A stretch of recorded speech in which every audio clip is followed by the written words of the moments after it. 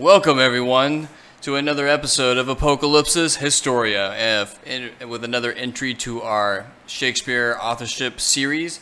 Here on the scene, we have our usual suspect, Chance, and myself, Brady. And this episode is one I've been looking forward to a while. And unfortunately, this is our second time recording it. It seems like I keep getting worse at some of the technical stuff as we make more videos, which doesn't make sense. But, so it goes. And prior to our initial recording, it was before we had 100 subs, but now, as you can see, upon this recording, we are over the 100 sub mark. So yeah, just wanted to say a big shout out and thank you to everyone who's been liking and commenting so far, providing more of those awesome breadcrumbs and rabbit trails, holes for us to find. So I really hope that you'll enjoy this episode as well. I think we have a lot to chew on with this one, and hopefully with some people we'll be answering some questions at the same time and providing maybe some new insight to things and really convincing arguments. And once again, we'll be pulling out some deep dive essays and arguments from the olden days and bringing them up bring them up to speed with some new some fresh angles. And if you stick around to the very end, I've got some of my own wacky theories to throw into the ring here, very unacademic friendly maybe, but we'll see how it goes. So without further ado, I'll hand off the microphone. Howdy, folks. Welcome back. As Brady said, had some technical difficulties. We did record this episode once before, and we recorded it with two microphones, and so it came out like, it was bad. Try around, yeah. But the good news is last time we recorded it along with our other most recent episode, and we also did not have a camera in that episode, so now we do have a camera, so that's the good news. So yeah, welcome back, folks. Thanks for watching, thanks for tuning in. If you didn't see the last video, the group theory wins, go check this one out. It's a little helter-skelter, but we're trying to connect a lot of different dots and just show that there's a lot of different thought on the internet about how to approach this question. And if you are stuck in a solo candidate theory, you may get some really great analytical information, but you're not going to have the context to make sense of it, and you're going to end up having a very incomplete view. Let's see, moving on. I want to give a couple shout outs to some of our commenters. Anderson, you've been reading Malcontent, so I went ahead and picked up my copy. I'm only through Act 1. But I've been reading some Peter Buckridge essays, and he has a lot of essays on the Elizabethan era, but his essays specifically on Marston have been rather elucidating, and he points out that there's a lot of connections between Marston and Darby, William Stanley, because he's writing out of St. Paul's, and that's where Darby's men's playing. Also, Marston maybe comes up through Ferdinando Stanley's wife's family, and so maybe that's his connection through there. That maybe points to me that maybe we have a front man writing for Stanley. So when we see that William Stanley in that Secret Service letter about William Stanley says he's too busy penning comedies for the common folk, or whatever, common comedies, or whatever it is that it's said, maybe that's a nod that he's the one writing these Marston plays. That said, it seems like the Malcontent, you can make readings that are like anti-Darby or anti-William Stanley, and also anti-Oxford. And so we have our character Bilioso, who's kind of like almost Malvolio-like from Twelfth Night. He's a little older and a little maybe grosser, not as refined or foppy as Malvolio, but he's called several times an old ox. He says, "Old Duke's ox, I called thee old ox," and then he calls him a bunch of other nasty names. And then also in scene 4, we get this description from Celso, who is supposed to be Malevole, the main character's best friend, and the only one that Malevole trusts, because Malevole is really the banished Duke Altofronto, which Altofronto means high front, like a front from high up. Just saying. And so Malevole, aka Duke Altofronto, is telling Celso when he was banished, and it's where he's been. And Celso explains to him why he's been banished. And he says, Strong with Florence, aye, thence your mischief arose. For when the daughter of the Florentine was matched once with this Pietro, now Duke, no stratagem of state untried was left till you of all. And so he's saying, look, you were Duke, and then this other guy that usurped you, that became Duke, it happened because he teamed up with this other guy by marrying his daughter. Now, granted, this Florentine is not the Bilioso that's called the Old Ox, so, you know, if this is a reference to Oxford, we have kind of two different references, so I don't know how parsimonious that is. But still, this may point to when William Stanley starts trying to get to marry Elizabeth Vere and then finally does marry Elizabeth Vere. And right around then is when Ferdinando is supposed to have died. So maybe there's some connection there. But yeah, here we go. What though I called the old ox, egregious wittol, broken-bellied coward, rotten mummy. And so doesn't like this guy. So maybe there's some jabs at Oxford in here. I don't know. So that's for you, Anderson. Shout out. Anybody else wants to pick up Malcontent, please do. And please see if you can read some stuff into it. Because it definitely seems like Marston has some cryptic allegorical jabs, despite the fact that the prologue to this play tells you not to read any allegory into it. Which almost makes me want to read allegory into it.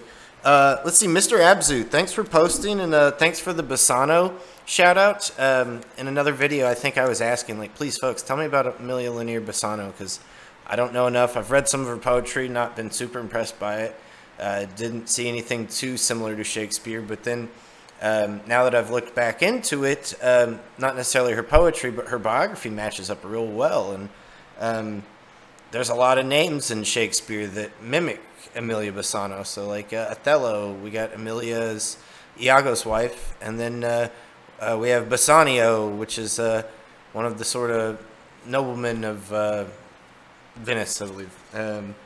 So there may be something there. And then Mr. Abzu said specifically, like, check out John Webster, because this whole time I've been trying to link Mary Sidney to Webster. But Amelia Lanier maybe also fits, or fits even better with John Webster. So that's an interesting link. I'll look into that further. And any of you other folks out there reading your Webster, know your Amelia Lanier, give us a shout out.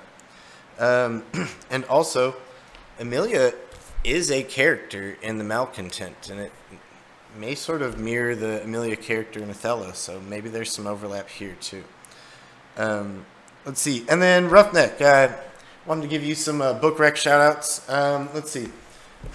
Not that far into this one, but Nabokov's Ada, Ardor, and there may be a longer title version to it, but Ada or Ardor, and so far very meta-fiction-y, a lot of speculative fiction or proto-speculative fiction, but it's Nabokov, so it's like, you know, pretty highfalutin, but yeah, just reading Nabokov or Nabokov, or I'm not sure how to pronounce his name, but reading him is a special treat, and he has such a way with words and syntax. It's always fun no matter what he's writing about. Let's see, another one is The Sunlight Dialogues by John Gardner. Everybody knows his more famous Grendel. Grendel's novel's okay. It's just like almost this like experimental short story thing. But this is a hulking tome that has all these sort of character lists, and it gets almost, you know, non-ergodic and that sort of thing. Only a few pages into that one, but I'm enjoying it so far. It's got this Middle America feel, but it's mixing in a lot of 60s, you know, Eastern mysticism and that kind of thing to it. So I'm interested to see where that goes. It seems like it's pretty anthological, so there's a lot of different characters over different times in it. And then Davis Grubb. If you don't have time to read all of Ancient Lights, which I may not, I'm only about 50 pages into that one as well, but that one's wacky. This one's published posthumously. He was working on it when he died, and the book opens up by saying, you know, that guy's name on the front, don't worry about him. It's really written, this whole book's really written by this other character named Swilly Leach, and that Davis Grubb guy, yeah, We just put his name on it because he's dead. And it's like, how do you write that into your own book? No, I guess he knew he was going to die or something. But if you don't have time for that one, check out Night of the Hunter. It's one of his way earlier 50s novels that gets turned to a movie with Robert Mitchum. The movie's pretty good too, so check out that movie. And then Augustus John Williams. I said I started this, and then I had to put it down because I guess I'm just not buffed up enough on my Roman history to really appreciate it. And so any of you folks that are buffed up on your Roman history, read Augustus and let me know. Because I do like John Williams. Stoner's awesome. Butcher's Crossing's awesome. So. Plus, yeah, it's a New York review book, so yeah, always gonna love those. And it's the first winner of the National Book Award, so usually those aren't good, but John Williams seems to usually be good, so we'll see. Oh, and to foreshadow, speaking of New York book reviews, I don't know if I said I finished it, but The Long Ships by Swiss author Franz G. Bentingson wrote the Viking romp, The Long Ships, and it's, yeah, I don't think it's as cerebral as all the ones that he just mentioned, but dang, it is a fun romp. And once you've also read or seen or become acquainted with enough of the like Viking sagas, you can kind of see where he's obviously used a bunch of the saga pieces as little vignettes, as little scenes in his book. Or for instance, also in this book, it came out in like the 40s. If you've watched The Northman, which is also Shakespeare related slightly, you know, through the Hamlet story. But yeah, in the Northman movie, there's that scene in the trailer where a dude throws a spear and then the main character kind of grabs the spear, you know, mid-shaft and then turns it around and throws it back at the enemy. And he uses that scene in the book, but that is also just a famous scene in one of these sagas, essentially. So a lot of reborrowing and reusing. But yeah, to maybe foreshadow what my talk will be about later in this podcast episode. But yeah, shout out to The Northman. I love that movie.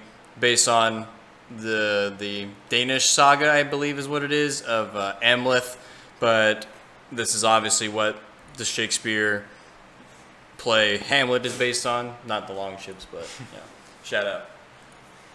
All right, let's see. I want to start our video by going back to the Henslowe diary, because in the last video we had, at the end, we were like, who's Thomas Dekker? Who's Thomas Dekker? Well, that's kind of what we want to talk about today, but in order to do that, let's start by looking at his role, and we know his role because of this Henslowe diary. We also have his name printed on a bunch of plays.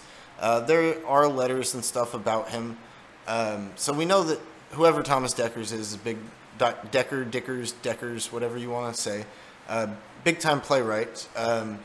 He is the most prolific playwright, maybe of the entire era, but definitely in this Henslowe diary. Harry or Henry Chettle is a close second, Drayton's a close third, and then sort of distant fourth is Monday, and then yeah, you have some other ones: Richard Hathaway, William Houghton, Wentworth Smith, that crowd, which we don't have much printed from. Let me see. Let me bring this up over here. Here's my fancy little infographic chart on Thomas Dekker. Here's our likeness. Yeah, let me move it over a little more. Here's our likeness of him. Thomas Dekker, said to be born in 1572. We only know that from taking very literally a statement he said late in the 1620s or 30s that he'd been alive for so long, and people backdated that and said, oh, he must have been born in 1572, but we don't actually know that. If he was or is, that's supposed to be the same age as Ben Jonson, so that's interesting. It's going to be 8 years younger than Shakespeare and Marlowe. Going to be 18 years younger than Sidney and Greville. Going to be a full 22 years younger than Oxford. So just to give you a little mental picture. Let's see. But still, you know, 8 years older than, say, William Herbert or John Webster. Let's see. What did his father do? No, don't even ask. We don't know. Religion? You know, maybe you can try and suss that out in the plays, but Dekker's so, you know, sarcastic and satirical, and, you know, probably just his answer would be no religion or something. Possibly went to grammar school. I mean, we have to assume that because clearly super literate guy. You know, what did he do? He's a playwright. We don't know anything else about him. Other than went to prison a couple times for debt. And then apparently in prison for 7 years in the 16 teens. I don't know how true or not that is, but it's supposed to be because of a debt to John Webster's father. Like, I don't even understand. How is this guy one of the most famous playwrights in England, and like he's his best co-writer John Webster, that guy's dad is like suing him for 40 pounds and putting him in jail for 7 years. What the that sounds like total hogwash, but we'll have to look into that at some point further. Marriage, who knows? There's some guy that had 3 daughters that was named Thomas Dekker, but there's no reason to believe that that's the same guy or the same people, and we'll get to that in a second. Patrons, all these other people like Ben Jonson, to the Lady Clifford, or to Sir William Herbert, or that sort of stuff. Dekker's blue-collar, proletariat, professional gentleman playwright. Like, maybe not even gentleman, just professional playwright. Like, but apparently he's writing some pamphlets, doing this sort of Thomas Nashe thing. We'll see what that's about. And, maybe specifically when he's in prison, he's writing these pamphlets, maybe to make up some money to get him out of, like, I don't know, what if he just pays the 40 pounds? Can he just get out of, I don't know, is that too much money back then? I don't know. This is fun. I have many of these charts, not just for Thomas Dekker, but for Thomas Dekker, I had to make this font real small, so we have to zoom in pretty good to read all these. That's why I'm zoomed in so far. Other people I could zoom out and maybe show the whole chart, but Thomas Dekker has so many plays, many of which we don't have anymore. Like we referenced this one, Black Batman, in a previous video. There's some of these that may have famous titles, or just have titles of famous people. This one I want to give a shout out to Chance Medley, me being Chance, because also some pretty cool names in it too. Shout out to the Conan, Prince of Cornwall. Yeah, Brady's a big Conan the Barbarian fan. Who's that? Robert E. Howard. Yeah, thank you. But yeah, here we go. Troilus and Cressida, Lust, Dominion, or the Spanish Moorish Tragedy, and those could be 2 different plays, by the way. This is one that could be the original version of Othello. But then, yeah. Is that a character from somewhere? Fortunatus is an older play that Dekker reworks, although the original could be by Dekker. The original could be by Green, because Robert Greene's son is supposed to be named Fortunatus, although it's not, what a mean name. Like, what a mean thing to name. Don't do that out there. Like, if you're about to have a kid, don't put Fortunato or Fortunatus on the list. Fortunato, isn't that the Edgar Allan Poe character from? That's what I'm thinking of. From Cask of Amontillado. Yeah, that's what I'm thinking of. Also, don't use that name. Like, yeah, to reiterate. All right, Shoemaker's Holiday, referenced that in our essential readings. That's a Dekker one that's super heavily printed, and this gives you a perfect idea, because it's not with anybody else. It's supposed to be just Dekker. Gives you a perfect idea of what you're looking for when you're looking for Dekker's style. It's this real quick jib-jab between characters that's real fast-paced and funny and witty. You get characters doing a lot of accents and dialects and using real colloquial language. Not a lot of highfalutin words, but when there are highfalutin words, they're almost, silly and made up, and they're not words that we would use these days, but they're like overly Latin-y. Let's see. Yeah, there's a bunch of other ones. Satyromastics, I referenced this with the War of the Theaters. We'll come back to that maybe. Let's see. Here's some that you can read. These later ones, they do start to get published and printed, so you can definitely read Westward Ho, and you can read Satyromastics as well. You can read Northward Ho, which, read these 2 in conjunction with Eastward Ho, and you can maybe start to make heads or tails of another little miniature rebuttal of the War of the Theaters. Let's see. The Nobles. Is that like an Othello shout, maybe? This could be similar to the Spanish Moorish Tragedy, or this could be a different one. It could be influenced just by the research done for the other one. There could be a relationship. I wish to God I could get a copy of Jephthah, because I don't know if that's the Jephthah from the Old Testament, but that's like one of my favorite characters in the Old Testament. It's like a Job story. It's a lot shorter than the Job story, but it's a guy that sort of tested by God and makes a deal with God, and I don't know, it's pretty great and ironic and dark, and I'd be interested in seeing what Dekker's take is on that. But yeah, you can read Lady Jane, you can read Sir Thomas Wyatt, and these are pretty good history plays, and they read a lot like some of the Shakespeare history plays.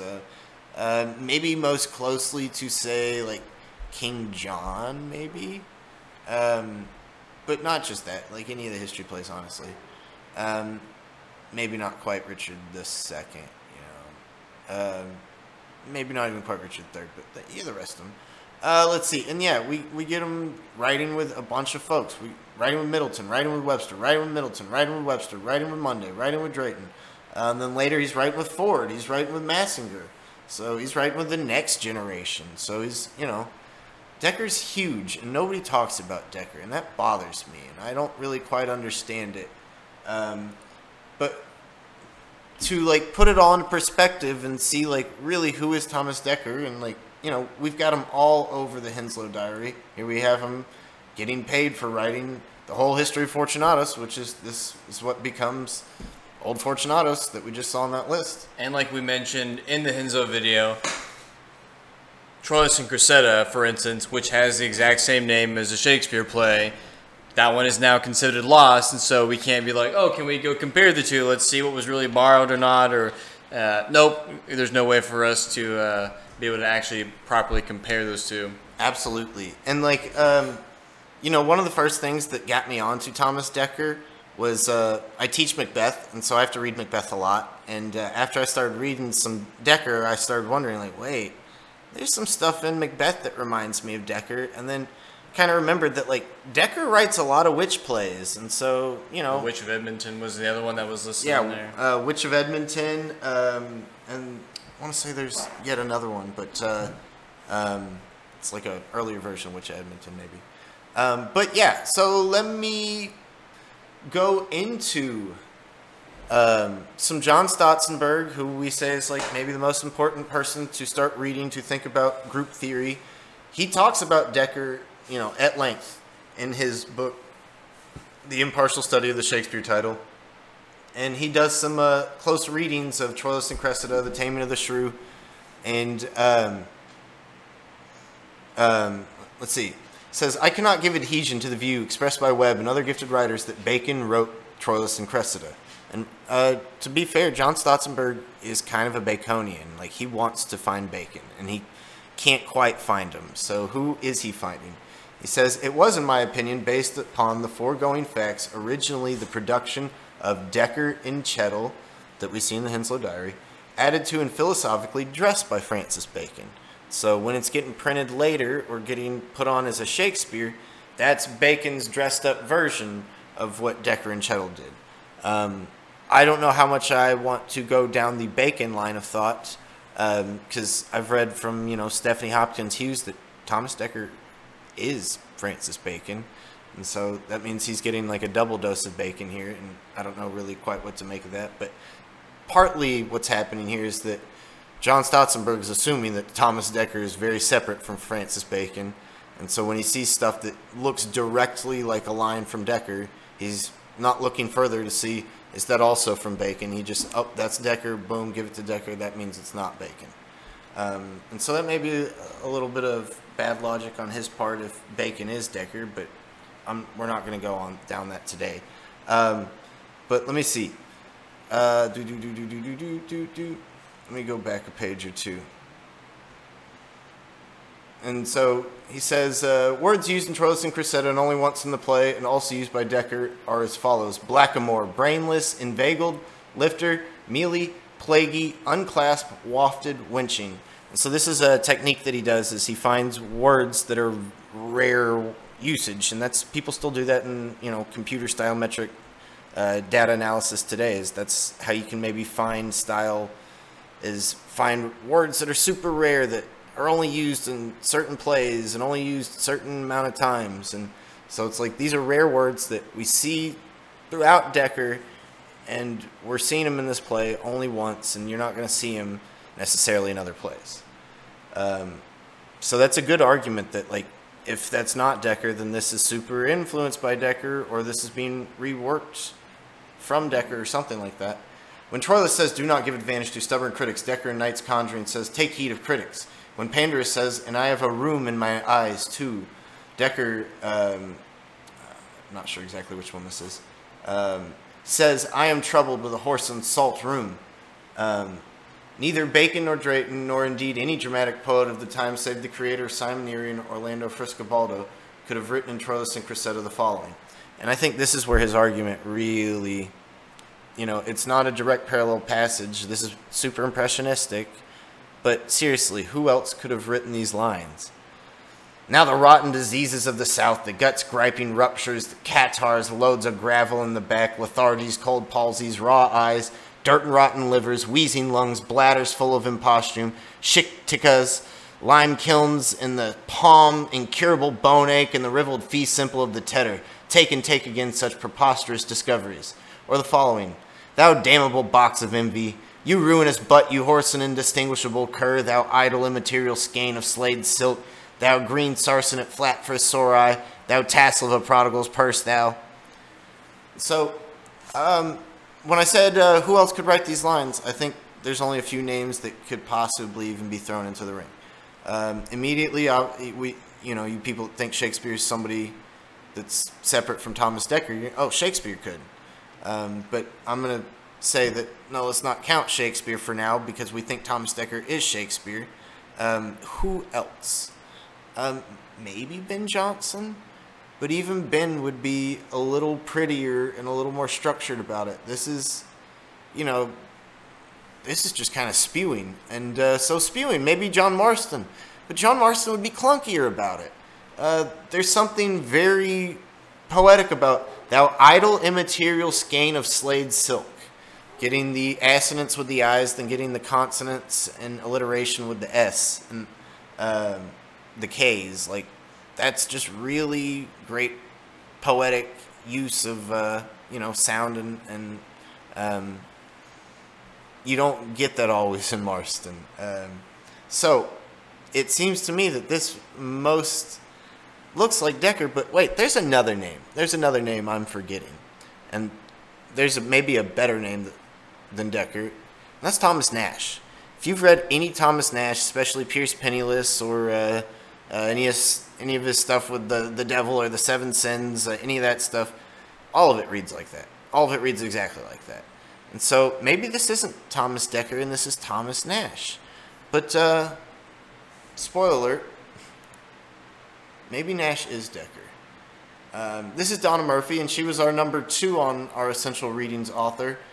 She's most famous for the Marlowe-Shakespeare Continuum, but even in the Marlowe-Shakespeare Continuum, which we only have a snippet here from Cambridge Scholars, we don't have the full book, but we can kind of look at the start. And she compares some older plays with Shakespeare, and then she starts comparing some Marlowe with Shakespeare and Kyd with Shakespeare.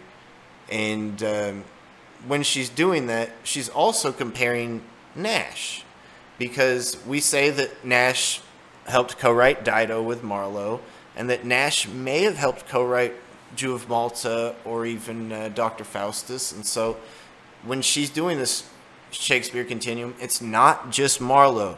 Ross Barber, if you're watching, or Bastian Conrad, if you're watching, or any of you Marlovians out there, know that it's not just Marlowe that's part of this continuum. It's Thomas Nashe as well. But she goes further. She has another book that we only have a snippet of here, and she says there's a connection between these two. And spoiler, not just a connection. She's going to tell you they're the same person. But she's doing it very similarly as Stotsenburg, making parallel passage readings, but she has computers on her side that Stotsenburg just doesn't. So when you see it in Stotsenburg, it's super impressive, but it may be very prone to inaccuracy or mistake. So just grain of salt when you're reading Stotsenburg. He is doing that in 1904. They don't have computers. But in this, she just compares over and over Thomas Nashe and Thomas Dekker. And so I'll give you a snippet of her opening. If it looks like a duck, swims like a duck, and quacks like a duck, then it probably is a duck. You've heard that a lot. And, you know, that can be prone to being wrong. Logic isn't always like that, but it's common sense, and it's a good jumping off point to start testing your logic. And so Thomas Dekker, you know, looks like Thomas Nashe, swims like Thomas Nashe, quacks like Thomas Nashe, probably is Thomas Nashe. It would have been better if Thomas Nashe swims like a Dekker. Yeah. Quacks like a Dekker. Yeah, quacks like a deck, you know.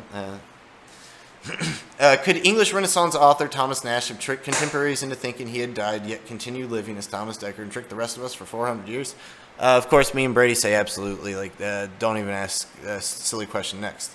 And then she says, I will maintain that Nashe carried off the ruse by publishing material not only as Thomas Dekker, but over the course of Dekker's prolific writing career, also as T.M., Adam Eavesdropper, Joe Cundry, Mary Brains, Jackdaw, and Anonymous, making it appear that various men could write like Nashe. So, Bashan, if you're watching, here's multiple pseudonym theory. I'll just pseudonymity. There we go. Multiple pseudonymity theory. So you're not the only one out there. Hers is just maybe a little more limited. It's not every writer of the Renaissance era. It's just these names, but it's very possible that we have writers using multiple pseudonyms. Our group theory assumes multiple pseudonymity.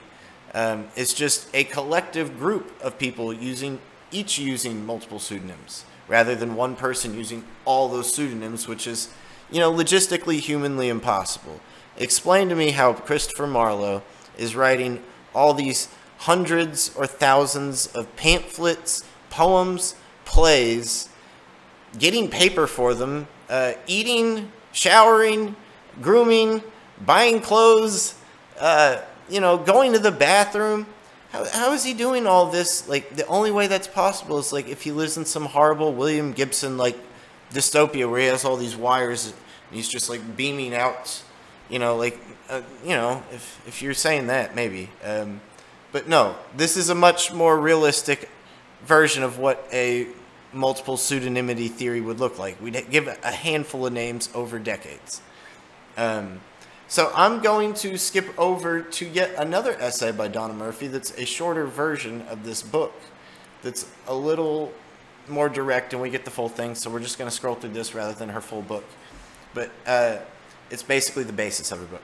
So she says, the curious connection between Nashe, Dekker, and not just Nashe and Dekker, but what's this? Freemasonry. Ah, now we get to the crux of things. And yeah, crux, like the Rosy Crux, the Rosicrucians, same guys. We say Freemasons, kids on TikTok say Illuminati, you Baconians say Rosicrucians. We're talking about the same folks, the same network of intelligentsia across Europe that are interwoven with different religious sects, interwoven with different, you know, political spheres and geopolitical kingdoms, nation states, that is cropping up visibly for the first time in the 15 and 1600s and is going public in the 16 and 1700s. So let's see. In the autumn of 1597, Nashe was in trouble again. We saw this in Meares, right? Nashe escaped Great Yarmouth, where he spent 6 weeks according to Linton stuff, and Francis Meares reported that Nashe was still banished in 1598. Well, just as Nashe took to the wings, a new author sallied forth who wrote as if he were channeling Nashe. And this is an excellent point. We need to start looking at dates, because dates are starting to match up really well. That's one of the things that led Brady and I to our Sidney-Daniel connection, was that Sidney's gone in 86, Daniel pops up on the scene in 86. Nashe disappears in 98, Dekker pops on the scene in 98. Okay, already have some connection here. Maybe there's more to it. He first appears as Dickers in Henslowe's diary. Let's see. In Henslow's diary, Dekker hit the ground running, authoring and co-authoring over 40 plays. So if this is just some new guy on the scene, he is immediately given keys to the, you know, the Lamborghini and told, you know, drive as fast as you want.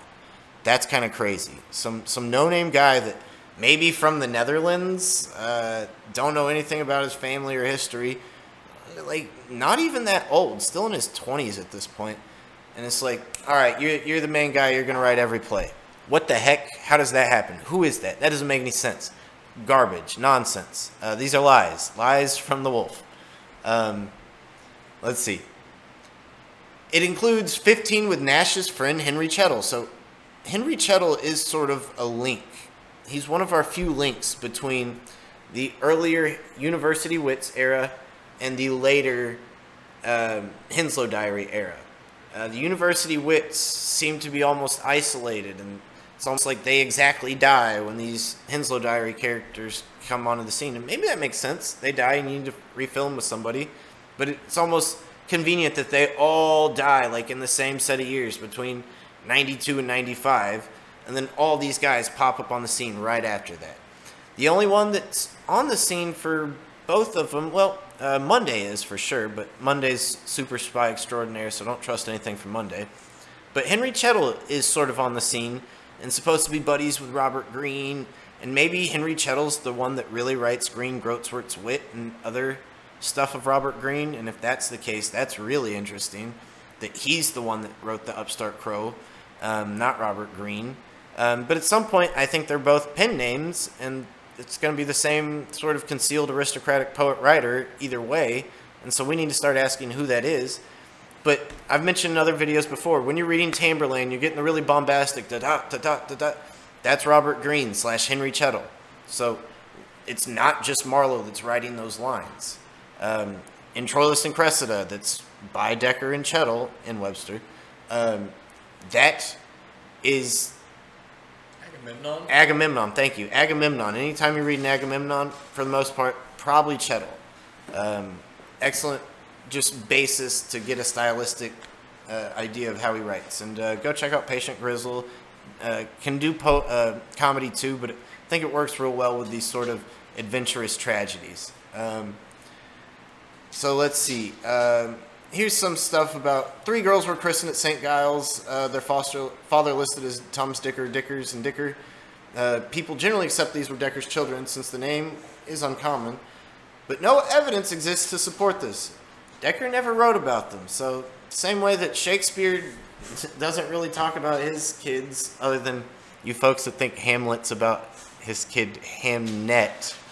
It's not. That's stupid. Same thing here. Dekker isn't writing about his kids. We get a bunch of stories of city life, a bunch of stories of historical characters. Almost never is it talking about 3 daughters, unless you're saying he wrote King Lear, which, you know, that one doesn't immediately jump out as super Deckerian, except for, I don't know, the way Lear talks is kind of Deckerian, and the way that Lear's fool talks is kind of Deckerian, and I don't know, even the way that the fool kind of disappears is kind of Deckerian, so I don't know, maybe there's something to that. Let's see. Indeed, few details about Thomas Dekker's life have been discovered, and this is a really interesting point for me. Alexander Grossart, who's big time scholar of Elizabethan literature, if you ever read a compilation or compendium of any famous poet or playwright's works from that era, it was probably originally compiled by Alexander Grossart. And Alexander Grossart doesn't just compile them, does all sorts of research to give you these long, thorough introductions. And so a lot of these playwrights, including Shakespeare, he digs up a lot of stuff that makes us say, maybe this is a person, maybe this is a frontman, maybe this is... Dekker, we don't even have that. There's not even enough to say, Dekker's some frontman using... No, Dekker's like not even a person, it's just a name. And even Alexander Grossart says, Dekker, that his indefatigable energy of research was probably never exercised to so little purpose in the case of any author. So it's almost like it was a waste of time trying to search for Dekker. On subject of his birth and age, all scholars have to go on is what he wrote in a passage in 1632 English Villainies. He speaks of my 70 years. People take that literally and say, born in 72. But, you know, if he's really Thomas Nashe, Nashe was born in 67, so it'd be 65 years. So it's like, you know, just saying 60-ish years old. I'm 60-something years old, you know. Let's see. No one knows anything about his schooling, but clearly educated in a lot, including Latin and Greek. But let's go back to Nashe. What about Nashe? He does pop up one more time with Linton stuff in 99. And he says, I'm called away to correct the faults of the press that escaped in my absence from the printing house. And he says, in my exile and irksome discontented abandonment, the silliest miller's thumb and contemptible sticklebank of my enemies is a busy nibbling about my fame as if I were a dead man thrown amongst them to feed upon. And I'll keep going. But it's like Nashe 2 to me seems like copy. Donna doesn't ever go that far. Donna thinks Thomas Nashe is Thomas Nashe. I don't think that is the case. Thomas Nashe seems to me is much copying a fake person as Thomas Dekker, though if we go to Thomas Dekker, we get like little is known. We don't know. But if we go to Thomas Nashe, we do have a bunch of stuff. That said, what I think is happening with Thomas Nashe, he's one of our earliest frontmen. And one of the reasons I believe that is because we have here that around 1581, he went up to St. John's College, Cambridge, same as Marlowe, as a sizer, which Green was a sizer, Marlowe was a type of sizer. Can't remember if Kidd is, but almost all these guys are. Peel, maybe. What's a sizer? If you've never heard this term, a sizer is an undergraduate who receives some form of assistance such as meals, lower fees, lodging during his period of study, in some cases in return for doing a fine job. Basically, it was like a scholarship that some third party or even the university would pay for a poor but maybe talented kid to come to the university. But that kid would have to do all sorts of menial, horrible labor and would usually end up getting bullied. And there's literature about being a sizer that suggests it sucked. So maybe that's what makes Nashe so angry, but my personal opinion is that anytime you see a sizer, that's one of these aristocratic concealed poets saying, hey, or maybe even Walsingham saying, hey, let's get this guy a scholarship, and now we can use him as a spy in return, the payments, getting the scholarship, and then getting to go maybe work your way up to gentleman status or something higher. And all they got to do is maybe do a little spy work and let their name be used on publications. Pretty good deal, right? So let me go back and scroll further. She talks a lot about Dekker taking up Nashe's banner.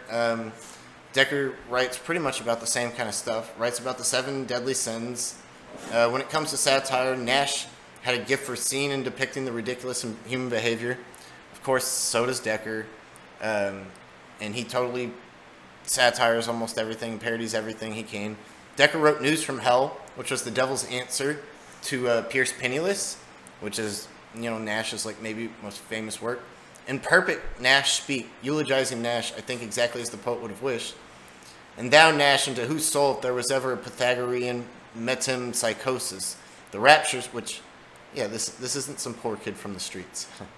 The raptures of that fiery and inconfidable Italian spirit were boundless and boundlessly infused.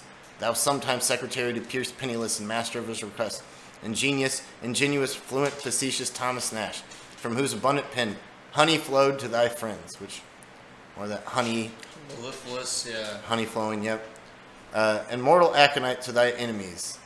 Thou that madest Dr. Harvey a flat dunce, and beatest him to 2 tall sundry weapons, poetry and oratory, sharpest satire, luculent poet. Elegant orator, get leave for thy ghost to come from her abiding, and to dwell with me a little while, till she hath caroused me to me in her own wonted full measures of wit, that my plump brains may swell, and burst into bitter invectives against the lieutenant of limbo, if he cashier Pierce Penniless with dead pay. Yeah, only Nashe could write that, but Dekker wrote that. They got to be the same guy. In the revised edition of this book, A Knight's Conjuring, Dekker placed Nashe in an Elysian grove of bay trees, along with other deceased poets he wished to honor. She doesn't have that full section in here, but if you do read that section's interesting because it talks about a bunch of poets, and it's one that kind of makes fun of Thomas Kidd. It says he's left out to dry. Don't know what that means. Maybe not those exact terms, but that was the basic gist of it. And it says, indeed, in Old Fortunatus, an anonymous play written at least in part by Dekker, we hear, my tongue speaks no language but an almond for a parrot and crack me this nut. That's Thomas Nashe's stuff. So even if Dekker's not Nashe, super influenced by Nashe, right? Moreover, in Dekker's Bellman in London, a speech praising beggars evokes another same subject. In Summer's Last Will and Testament, and ends with, "Peace cries the penniless orator." Dekker took a Nashe-like stand of defiance and punningly compared being a writer to being pressed to death. Further stretching coincidence, Dekker parodied the interests of Nashe's enemies, Gabriel, Richard, and John Harvey, sons of a rope maker. The title pamphlet quoted above is a play on Harvey's Gorgon, or The Wonderful Year, while Dekker's O Perseo is a takeoff on a Harvey nickname for Nashe, A Persea, which I wonder if that's a play on the name Percy. You know, we have Henry Percy, who's Earl of Northumberland, so maybe, I don't know. I do try to see Percy puns, because I do want to find Henry Percy in Shakespeare. He's called the Wizard Earl. Like, I definitely want to find Wizard Earl in Shakespeare. Also, Henry Percy's born same year as Shakespeare, so it matches up really well. Also, Henry Percy's like maybe one of the richest men in England, but I don't know that this is it all have to do with Henry Percy, but just saying. Let's see. A Nashian portion of Dr. Faustus when Robin the Cloud reads A Persea, the TH, the O Perseo, deny Gorgon. Dekker's Lanthorn Candlelight contains a story about a rope maker called Richard, who was a parlous, sour fellow, ill-loved of his neighbors. Gabriel and John wrote almanacs, and Dekker's The Raven's Almanac is the send-up of the genre. In Dekker's Satiro-Mastix, a character says, "Recipis funum," think on the rope's end. The same pun as "Respis finum," think on your end. That Nashe jabbed Harvey with in Strange News, which is also included in this. So, like, these are like puns on puns on puns that are super deep cut from old, you know, literature. At some point, this isn't just Dekker like being topical. If Dekker's not Nashe, then Dekker's like obsessed with Nashe. Nobody other than Nashe could drop those lines or would even want to. Why would you want to so late? Like that's over a 10-year-old, 20-year-old, like, you know, argument. Who cares? Why do you still make fun of Gabriel Harvey? Unless, like, you were just really good at it, and that's what you did. What is the main difference between Dekker and Nashe? See, that's a good question. Penry maintained that it was one of personality. Quote, Dekker is far less egotistic, far less arrogant. While Nashe craves personal recognition, Dekker would be satisfied with peace and quiet. You know, to Murphy, that makes tons of sense because Nashe was loud and then got banished and then now has to, you know, live a little under the radar, so can still do all these things, but not quite so hard. I would go like one step further and say that, well, the big difference here is that, like, Dekker's writing plays and Nashe is mostly writing pamphlets, and those pamphlets are happening kind of at the start of all that pamphlet making, and that was sort of Nashe's shtick, was to be really biting, but if you do that in a play, good luck getting people to watch your play. Like, people are gonna be throwing tomatoes and stuff, so you have to tone it down a little bit. You gotta bring the whole family in at some point. So let's see. Yet Dekker became involved in a literary battle too, so it wasn't just Nashe versus the Harveys. Later on we get Dekker and Marston versus Ben Jonson. It almost sort of mirrors it, and maybe we'll bring that up in later videos, because to me, I keep going back, what is the ultimate feud? And, like, it keeps seeming to me that all this mirrors Sydney Circle versus the Oxford Circle. And maybe we have something there. Maybe if we take those and try to allegorically transpose them onto any of these literary conflicts that are happening in the 1590s or even 1600s, may be able to make sense of them, but not going to do that here. Let's see. And so, even so, Dekker's self-description as one who is condemned with his cattle to be ducked 3 times in the cucking stool of Periphephlegeton because he scolded against his betters and those whom he lived upon, sounds odd, since Jonson would not have been considered his superior. Unless Ben Jonson's not Ben Jonson and Thomas Dekker's not Thomas Dekker, then that's totally possible. Especially, say, if Ben Jonson, and I don't think this, but what if Ben Jonson's Oxford? What if we've got this all wrong and Ben Jonson's Oxford instead of Shakespeare? And say Edward Dyer is Thomas Dekker. Well, Oxford does have higher rank than Edward Dyer. And so if Thomas Dekker is censuring Ben Jonson, that means Edward Dyer would be censuring Oxford. That would be somebody censuring their better. So something like that, I think, is happening. The names that I put there, I don't know that those are accurate whatsoever. Let's see. And that's why she thinks it's Thomas Nashe, because Thomas Nashe has also been accused of censoring his betters when he's censoring Harvey. So is it possible that Nashe changed his appearance and became Thomas Dekker after, like, faking his death? How could that happen? How in the world could that possibly happen?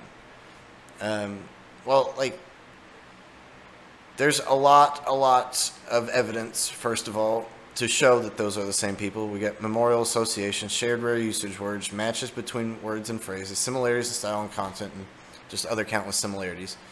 But how would that happen? Like, clearly these have to be the same guys, but how would that happen? Well, this kind of goes into what Brady and I have yet to sort of fully prove or fully understand or fully conclude on, is how's that happening with Philip Sidney and Samuel Daniel? Ultimately, it seems to be wrapped up in this whole Rosicrucian or Proto-Rosicrucian, Proto-Masonic movement.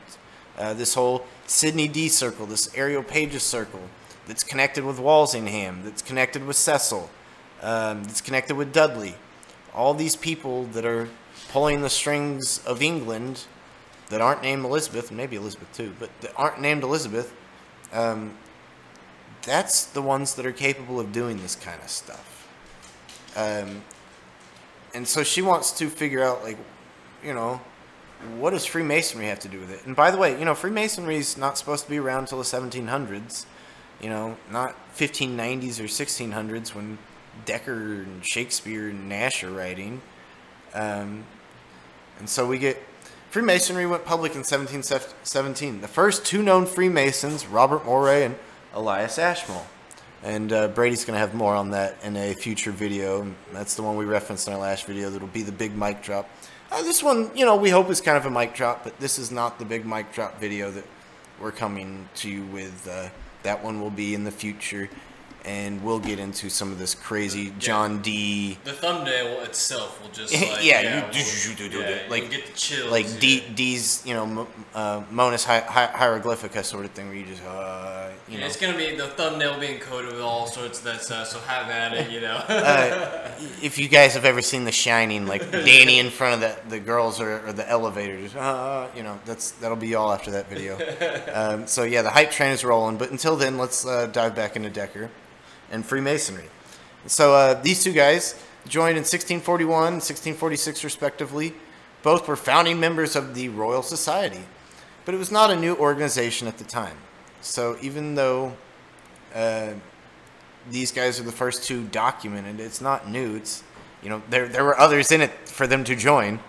And so our official history is published in 1723 with Anderson's Constitution. Shout out to Anderson and Savannah.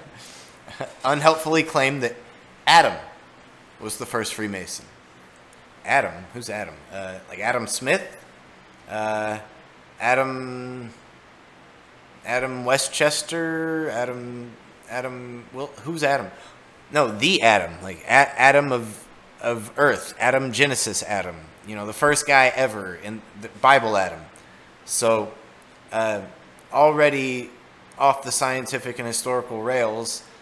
But why would that be happening? Well, it's interesting because everything that we're seeing in all these poetry is trying to link stuff back to Latin and Greek, this sort of pagan type thing. But this is linking it back to, you know, Orthodox sort of Christian ideas, biblical ideas, which, you know, to be fair, are totally pagan in their own right. But, like, it's trying to link it back to the oldest thing it possibly can. And that's, you know, as old as Rome and Greece are, they don't predate the Bible with any of, you know, the known literature. And so that's them trying to say, look, we've been around as long as time immemorial. And so Adam's sons formed the first Masonic lodge. Joseph, Moses, and Solomon were all Grand Masters. So, like, this is saying this is a continuation of the people that made all the literary, religious, mythological, society-forming ideas. We're the people that built society, basically. Some think the organization began with the operative English stonemasons and transitioned to a speculative craft. So she's saying, like, you know, stonemasons in the 14 or 1500s, you know, started making these membership groups, and then the membership groups slowly evolved into these ritualistic type craft rites. But it's hard to believe because, as she says, it's difficult to take seriously the notion that tradesmen devised a system as sublime as Freemasonry and successfully rooted it among all the intellectuals and the nobility. Its philosophical bent evidence is the fingerprints of highly educated people who possess both conviction and free time. So this can't be just like some broke people coming up with these things and then rich people join later. No, it's the other way around. This is rich people, elite people, highly educated people, powerful people making these ideas, and that slowly trickles down to this watered down version that tradesmen start to get around that time. And so it's like it's Reaganomics, right? It's trickle down. It's not trickle up. And so what's the next sentence though? And this is kind of this little bit of the hype train microphone drop here. She views Freemasonry as an outgrowth of the circle of men centered around Philip Sidney. What? Freemasonry starts with Philip Sidney? I don't want you to discount Donna Murphy for that statement because I don't think it's so ridiculous, and you're going to see that in our hype train video. Just you wait. Just you wait. Because Philip Sidney, as we've been trying to point out, is maybe the most important, influential character in this whole Elizabethan scene, especially the late Elizabethan scene, 70s onwards, and we'll say past 86. We will both say that. At this point, we will both say that. Intriguing language appears in a funeral elegy, which, shout out to Bastion, you got a video on this, a 1612 tribute to the late Master William Peter by W.S., which could be, Wentworth Smith, could be William Smith, could be William Shakespeare. That was formerly thought to be Shakespeare, but is now attributed to John Ford. Hold on, guys. I know I do some deep data analysis here, but let me do some real deep stuff here. I'm going to tell you right now, John does not start with a W. Ford does not start with an S.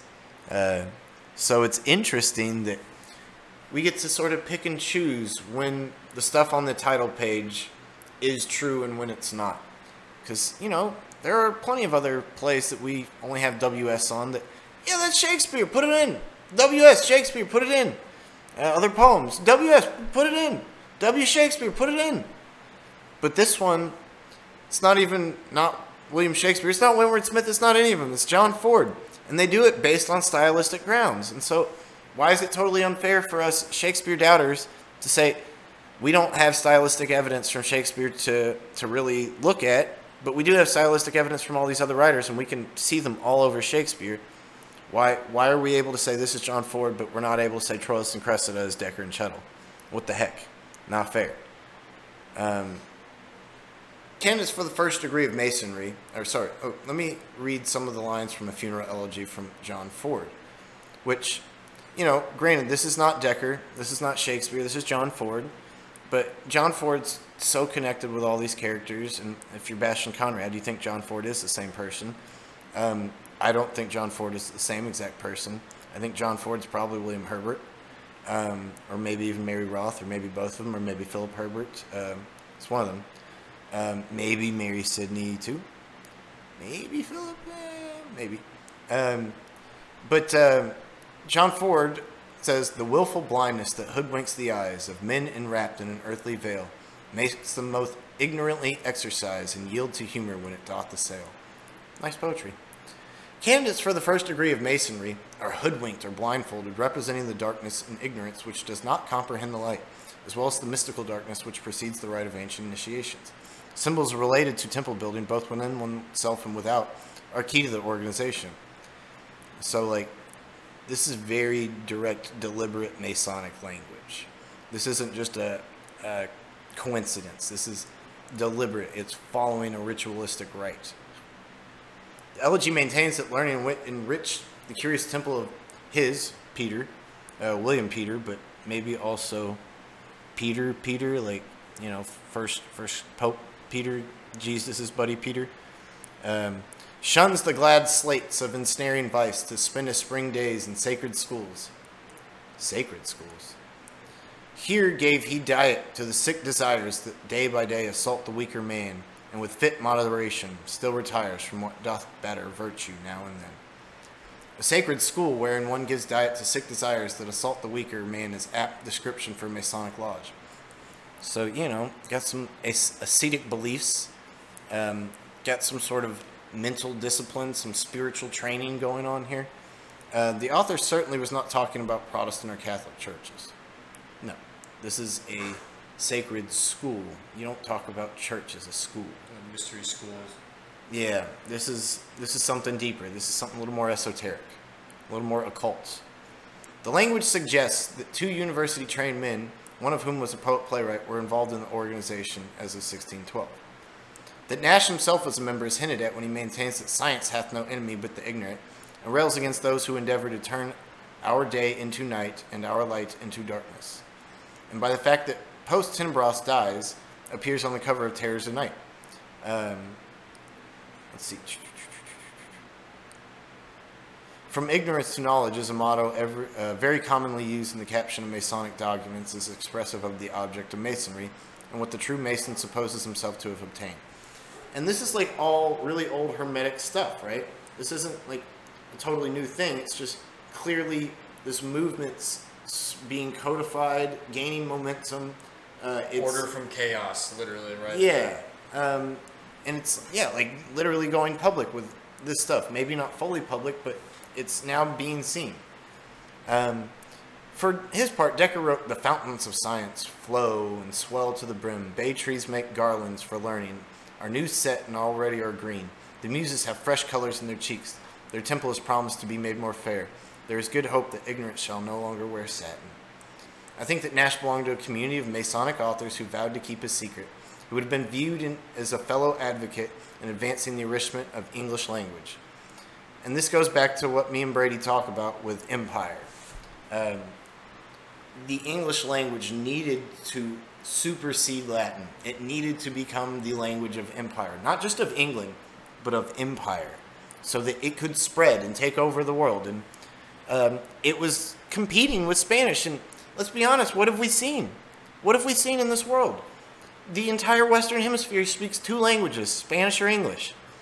And not just the Western Hemisphere, right? Like, people are speaking Spanish in the Philippines. People are speaking English, South Africa, Australia, New Zealand. And of course, at this point, people speak English all over the freaking world. And it's because of these guys. It's because of this project. It's because of this very deliberate effort. And it's, at some point, it's not just Shakespeare trying to write honey-flowing stuff. These are a group of people that centers around Philip Sidney that is making a very concerted, covert effort to enrich our language so that empire can be built. It's that simple. Let's see. She goes on and she talks about other works by Fletcher, Shakespeare, and Johnson that can connect to Masonic stuff, but we're not going to go too much farther into this. I just want to give you a sort of brief account that Thomas Dekker is indeed the same person as Thomas Nashe. How much farther we can go with that is really up to how much digging we can do. But Brady and I are still trying to figure out where to go from here with these guys, so you folks need to jump in and help us. Go start reading your Dekker. Go start reading your Nashe. See if you can pinpoint Bacon or Dyer or De Vere or somebody. Let's see who Dekker is, because I don't think it stops at Thomas Nashe. I've seen some folks out there say Thomas Nashe is De Vere. And so if Thomas Nashe is De Vere and Dekker's De Vere, then maybe we can make heads or tails of this War of the Theaters. And so maybe that means Johnson Sidney. And maybe that makes sense that Marston's siding with Dekker because Marston maybe is William Stanley. And so, oh, maybe we have something here. Same with the Harveys. Maybe the Harveys are Sidney's circle. Maybe those 3 brothers are Sidney, Greville, and Dyer. And maybe Nashe and his crowd is Oxford and his crowd. That's for you guys to decide. Thanks for tuning in on this one. I'm going to turn it over to Brady. We're going to do a little magic flipperoo. Let me see, make sure I got all the stuff I want to say. Oh, I do want to give a quick shout out. If you guys haven't been watching the Shakespeare Authorship Roundtable, go check out the Shakespeare Authorship Roundtable. I'm struggling. Okay, here we go. Sabrina Feldman, she's an Oxfordian, but she's not just an Oxfordian. She's a group theorist. And she became a group theorist because there's too many other names that seem to be part of this. Especially Thomas Sackville, that seems to be her thing. But this is like an hour-long thing that came out a year or two ago. It's just saying, these are recent discoveries that show us it can't just be Oxford, it can't just be Bacon. Go check out Sabrina Feldman. Go check out this video. Thanks for tuning in. I want you guys to stick around if you can. Brady's got his whole spiel. It goes kind of into his personal life and what sucked him into this, but it all connects and revolves around Thomas Dekker and Thomas Nashe, because I don't know if we've mentioned this, Brady's last name is Nashe, and Brady's middle name is Thomas. So I won't steal any more of his thunder, but I will let him do that. We're going to do a magic flip. We're going to switch seats, and then be right back with you.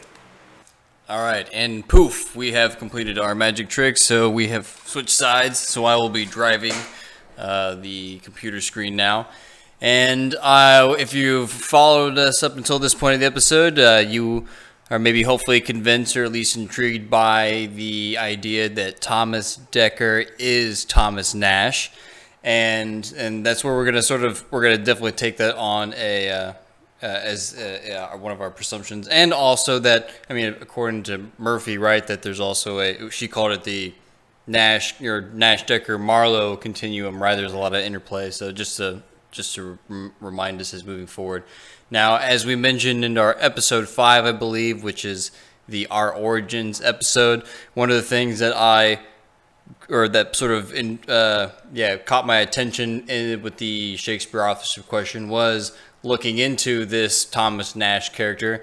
I was essentially, like we also talked about in our first episode, where I talk about wanting to be a great author, but I can't be a great author if I can't just, drop Shakespearean lines, at the whim of a hat, at command or at will, if that makes sense. And so I was reading a lot of Macbeth because I liked Macbeth a lot, especially the anything to do with the weird sisters and the like. And there was a line that I quoted that was the incarnadine the multitudinous sea, and I became really interested in and began to go ask Chance about it.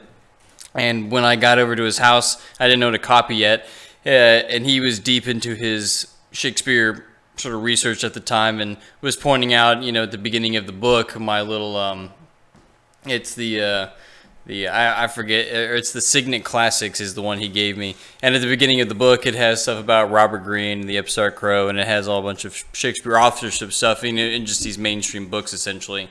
And so I went home that day and, looked up, Robert Greene, Shakespeare, just to see what I'd find. And lo and behold, this is the first thing that kind of popped up, or at least that caught my eye. And it catches my eye because, as I described in episode 5, is that my last name is Nashe, but my middle name is also Thomas. And so I was very, thought that was quite humorous. And so, yeah, I definitely looked into it a little further. And just to kind of show y'all on the computer screen here, you've actually been watching, 3 Thomas Nashes here the whole time. And, which one's that? This is just a note on the anti-Stratfordians, especially Baconians and Oxfordians. Oh, yeah. Okay, yeah, there you go. Of the Signet Classics that it too brought me to the Shakespeare authorship question. Yeah, exactly. And so I went home and found Thomas Nashe, thought that was super interesting. And some time passes before we kind of make any new revelations of this, and this is when Chance was, when I first got into it or was asking about it, he was still in the early stages, and then some time passes and he was starting to really kind of churn out a bunch of his theories and whatnot. And to also cap it off, in that I am also a Thomas Nashe. My first name is Brady, but my middle name is Thomas, my last name is Nashe, and hopefully that no one in my audience doxes me. But to let y'all know that there's actually not just 3 Thomas Nashes here on the screen, but you've actually seen a 3rd one now. And that if you actually look at my hat that I wear at every episode, it is the Houston Rockets logo, the NBA basketball team from the 90s. And that was actually drawn by my uncle. And here, I'll throw it up on the screen here. So this image here, it's got kind of a retro sort of endearment around these parts. We're both from Houston. But it's drawn by my uncle, and his name is also Thomas. So he is also a Thomas Nashe. So I have an inception. Shout out to Leonetti Graphics. Oh yeah, there you go. And yeah, that's what definitely kind of got me going. And so I thought this was really humorous as far as looking into this. And I'm very interested in the synchronicity phenomenon as coined by Carl Jung. And I definitely have some more synchronicities involved in this story here. But as we go along, some time passes, and eventually Chance is showing me a lot of this stuff between Thomas Dekker and Thomas Nashe. Now, once again, if you've already listened to the whole thing about all the stylometrics and the dates and all this sort of stuff about why we think Dekker and Nashe are the same, so he's telling me all this, and I had kind of also seen another potential clue in this, in that I was doing kind of research into names and etymology roots. And so he's telling me Thomas Nashe is Thomas Dekker, and I point out like, hey, well, they're both named Thomas, and Thomas means twin. So if someone was having a dual personality, it would just be, really on the nose if they were both, like, look, I have 2 personalities. I am Thomas Dekker and Thomas Nashe because they're twins and whatnot.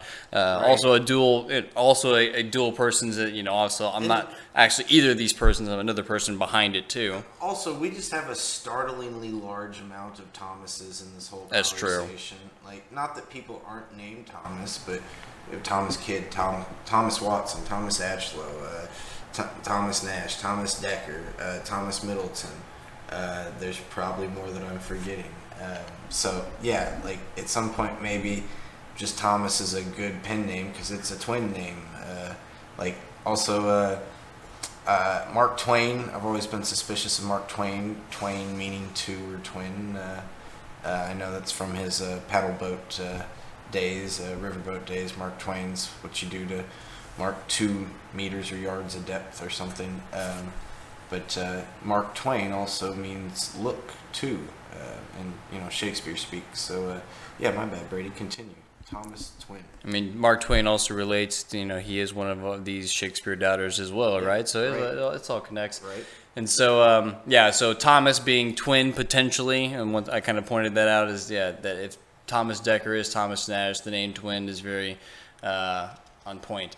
And so some more time passes, and eventually, like I said, I've been kind of digging into names, and so I was looking at, for whatever reason, I just knew what Thomas meant. Actually, due to my uncle, the one who drew the Rockets logo. This involves his son actually a little bit too.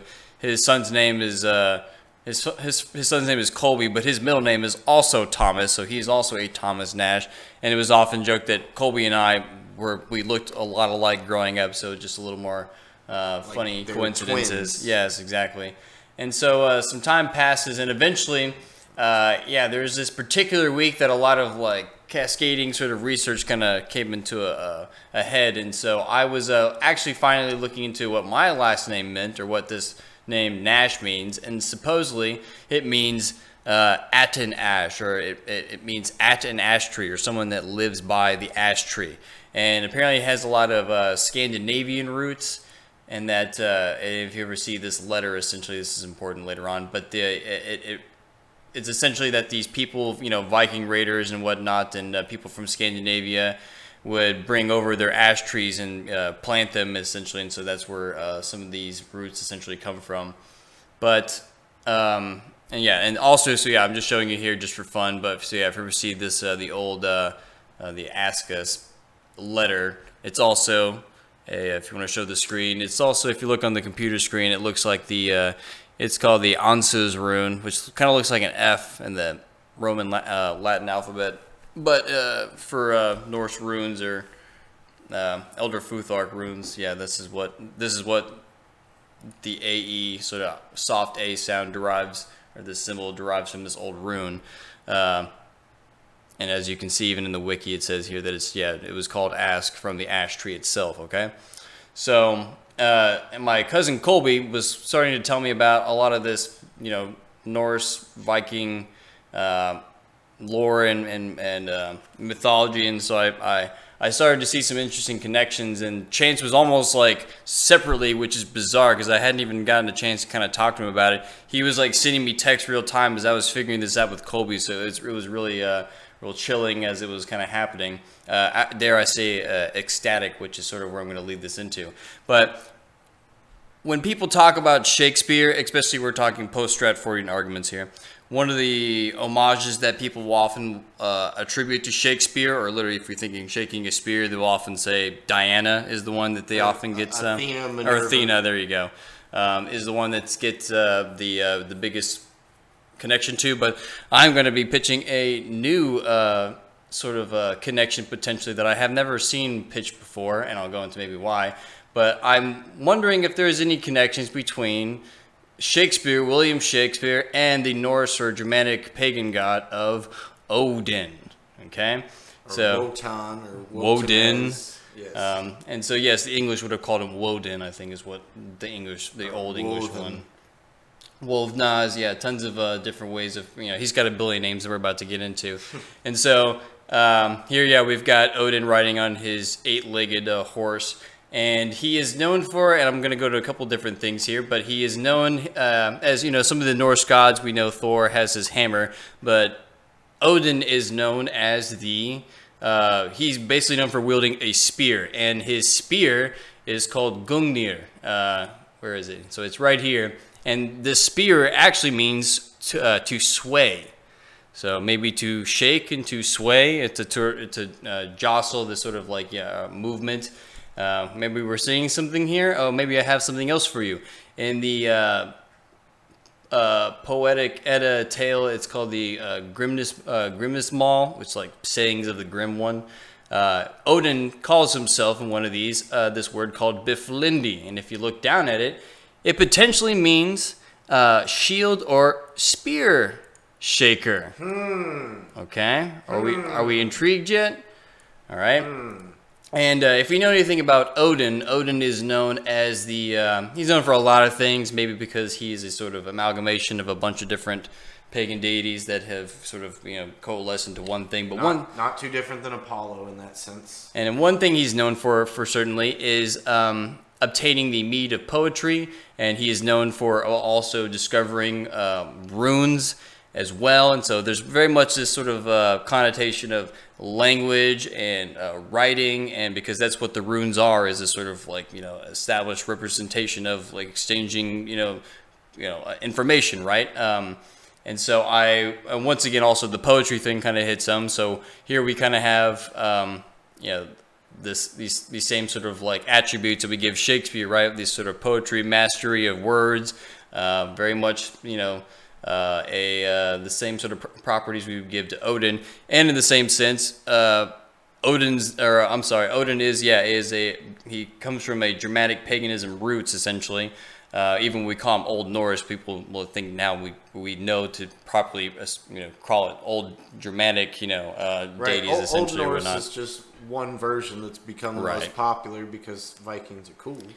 And but so yes, this is what Brady's talking about predates Vikings. And if you think about even what William Shakespeare's name is, his name is William, which is an old Germanic name, right? So we literally have... So is Shakespeare, apparently. Like, that's the argument that Shakespeare is, from shaken or shicken to shake, and then spear.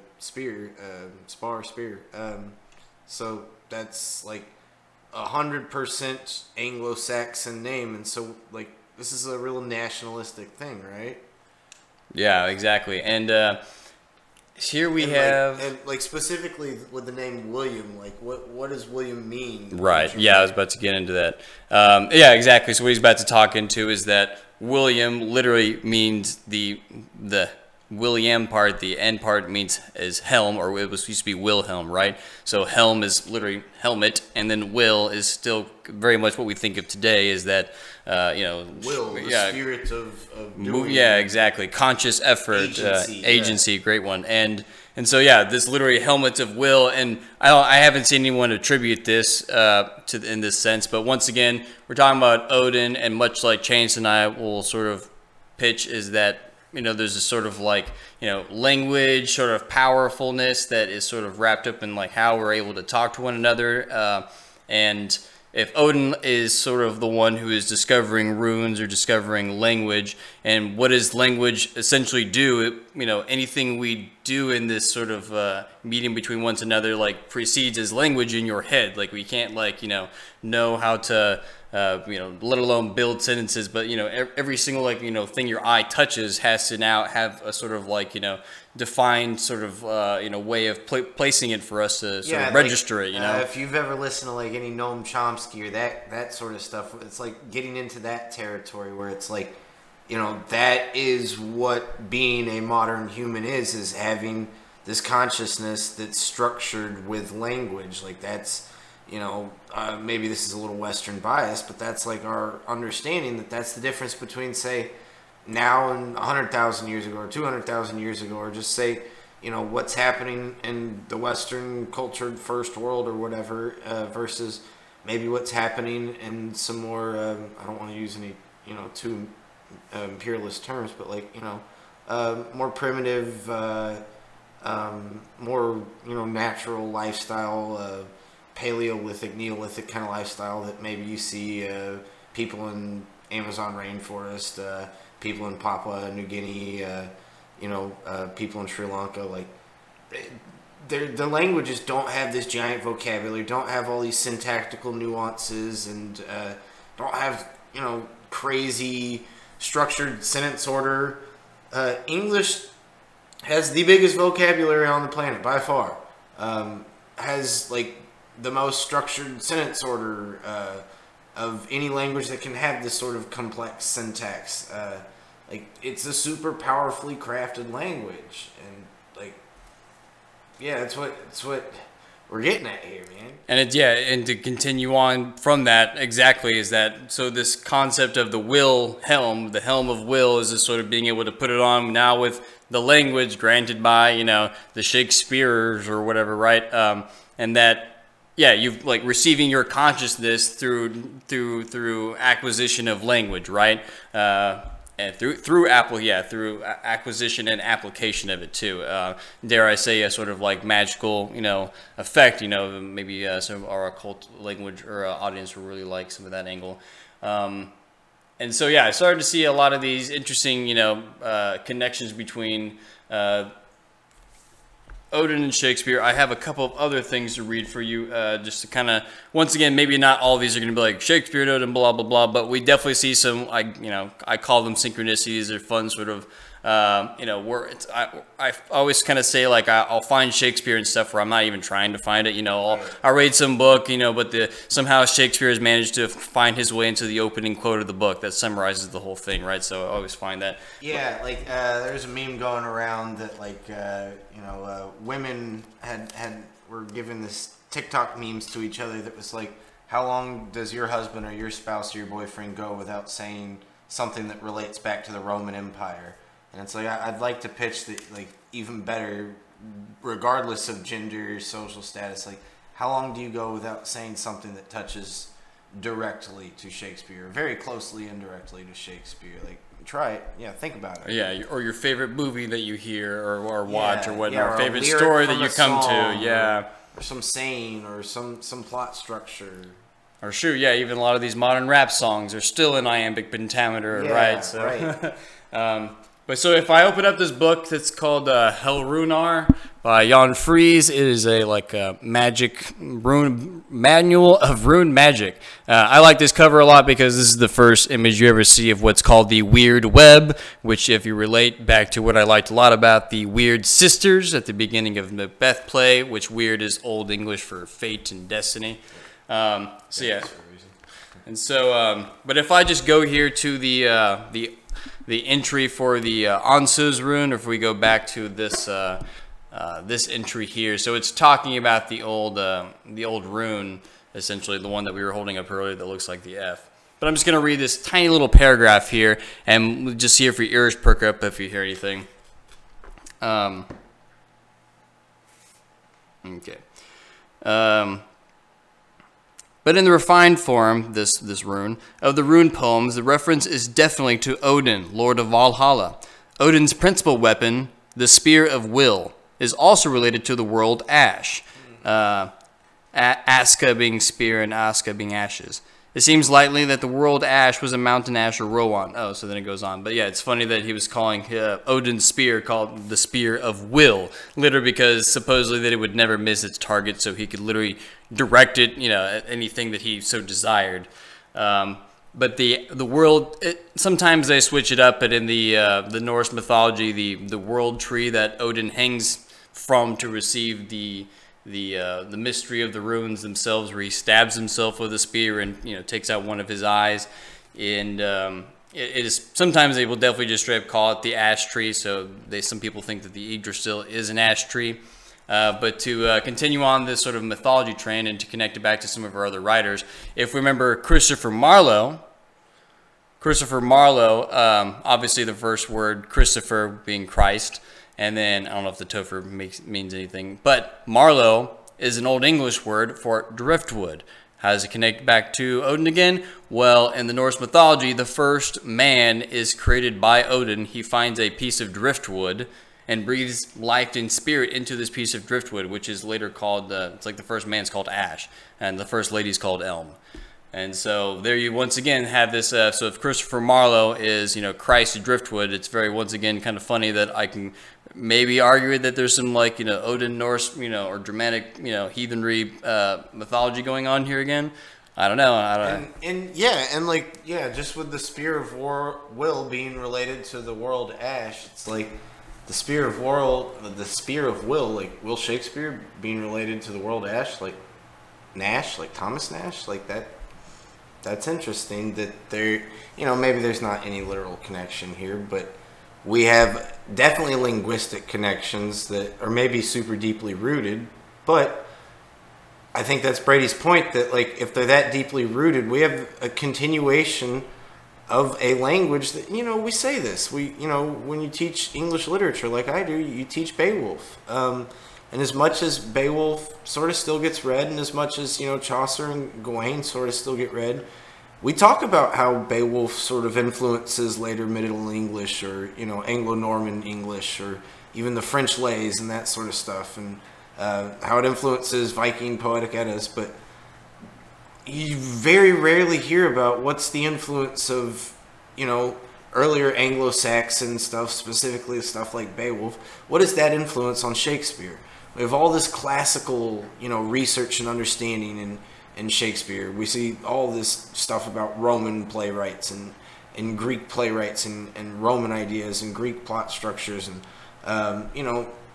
even going back to Chaucer medieval stuff. But rarely do you see anyone talking about any sort of connection between Old England, pre-Norman England, Germanic England, and Shakespeare. And so Brady's like, well, I think there's a very literal connection right here. I got a guy shaking a spear that is called the Spear of Will, that also, just to connect as a master of poetry and words and language. Right. And to connect it back to the previous video and Donna Murphy's little Freemasonry, clearly we got some sort of blindness trope being worked here with the one-eyed Odin. And so, I don't know, this whole idea that all this super iconic, hermetic thinking only comes from, the Near East Mediterranean.